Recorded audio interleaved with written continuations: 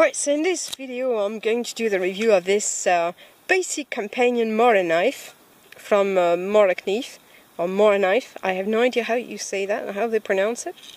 And this one is in fluorescent green. Well, that's not fluorescent, but it's a flashy green, and that's perfect. To compare it with this Laplander, which is famously known, well, we've lost two of these doing all this work. We've done all this, and we've lost two of these, and it's very hard to find. Now, this one is going to be a lot easier to find again in nature, but it's harder to lose. So let's move that aside and let's have a look at this. Well, the reason I discovered the Mora knives is because I bought it with something else, and then I looked at this knife as a kind of basic thing with little interest. But then, since it was inexpensive, I started using it for menial tasks, for harder tasks, which I wouldn't have liked to use my favorite knives on. And what happened is, after a few weeks, it started being my favorite tool for most things. And I discarded my other knives, basically, my more expensive knives, and then started to use only a Mora. And I discovered that I liked the practicality of it, and I like the fact that it's a workhorse, sorry, and I just liked it.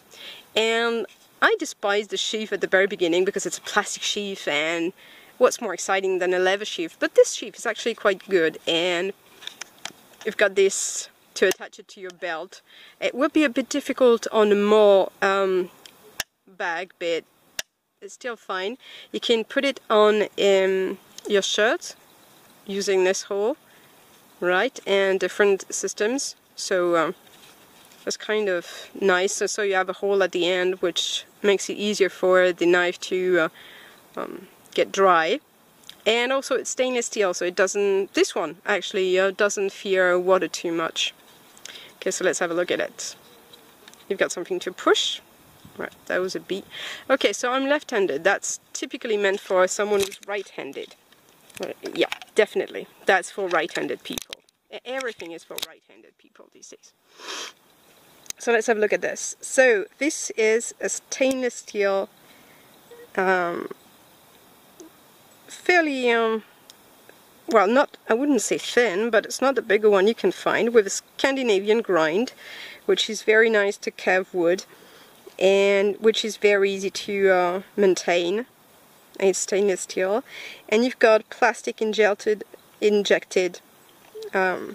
mold here, and it's got a rubber on top, so it's more comfortable, and it doesn't, well, your hand stays put on this. And here you've got something to protect your finger, so that's comfortable to use even for my small hand, and I would be comfortable letting my son use this despite his age. I don't think it's recommended, but whatever. And so let's have a look at what you can do with this.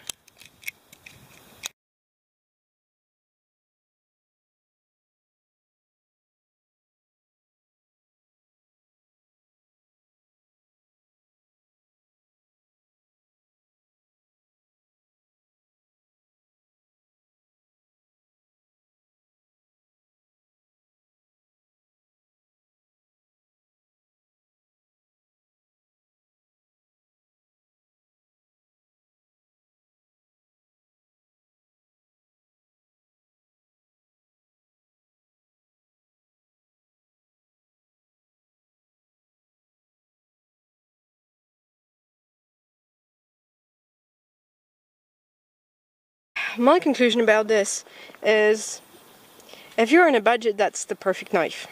Perfect outdoor knife, perfect everyday tasks. That's my go-to knife for everything. Now, if you're not on a budget, that's really still to consider. I mean, that knife really is my favorite. That I really love it, and I use it for many things. Maybe you've seen other videos, other reviews where I use it, or another one. I really love that knife. That's a very solid, very reliable one, and I don't think anyone can be disappointed with this. It's really, really a nice knife. So as you can see, the colors show well. If you plant it on the ground while you're doing work, you can still find it because of the colors.